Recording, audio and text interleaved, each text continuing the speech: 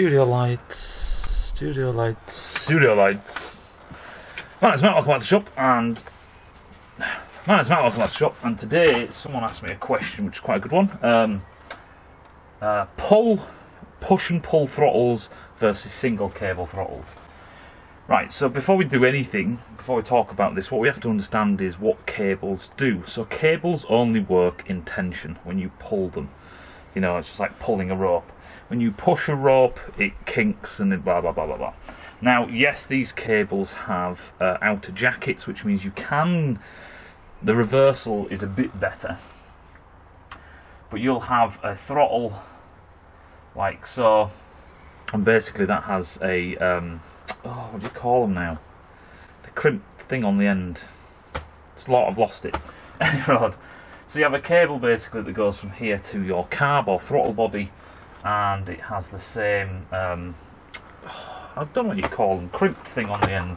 I can't think of it. Anyway, when you twist your throttle, it pulls this around, and this can either be the foot butterflies to your throttle for your carb, or it can be your slide on your carb, something like that. And when you let go of your throttle, it is a spring, a torsion spring, a torsional spring that basically returns, it closes it. So every time you pull your throttle, basically you're pulling against the that spring. On a push-pull design, well, really it should be called a pull-pull, because that's what you're doing. Is that it's exactly the same thing, really. You have a throttle body or whatever. You have a cable that goes up like this, and a cable that goes up like this to your throttle. And depending which way you twist, so if you pull back your throttle, it will pull back your throttle. It'll actually pull this one, so it puts that one under tension, and this causes your throttle body or carb or whatever to rotate. So it opens your butterfly, whatever, giving your engine more air, what have you.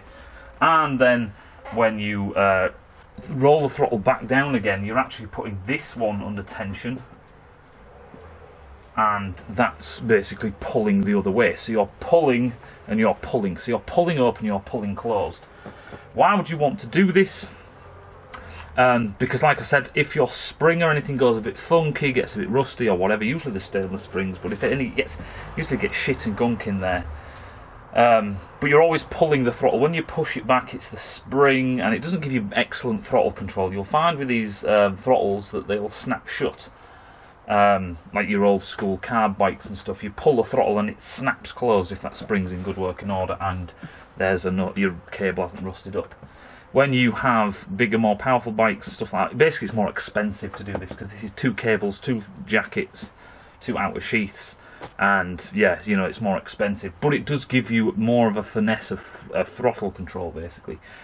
And even these push-pull ones, or the pull-pull ones, they have light springs as well, so when you let go of the throttle, it's more of a safety thing, so the bike will always, when you let go of the throttle, it'll always close. But because it's a lighter weight spring, it seems to just roll close nicely. It just gives you more throttle control, that's all it does. That's why some of these bikes, bigger bikes, even though they might be bigger engines and stuff, they feel a bit smoother. Yes, it's all to do with a load of things like throttle bodies and injection maps and so on and so on. But as far as throttles go, this is more expensive, so you'll find this on your bigger bikes and obviously newer bikes and stuff like that.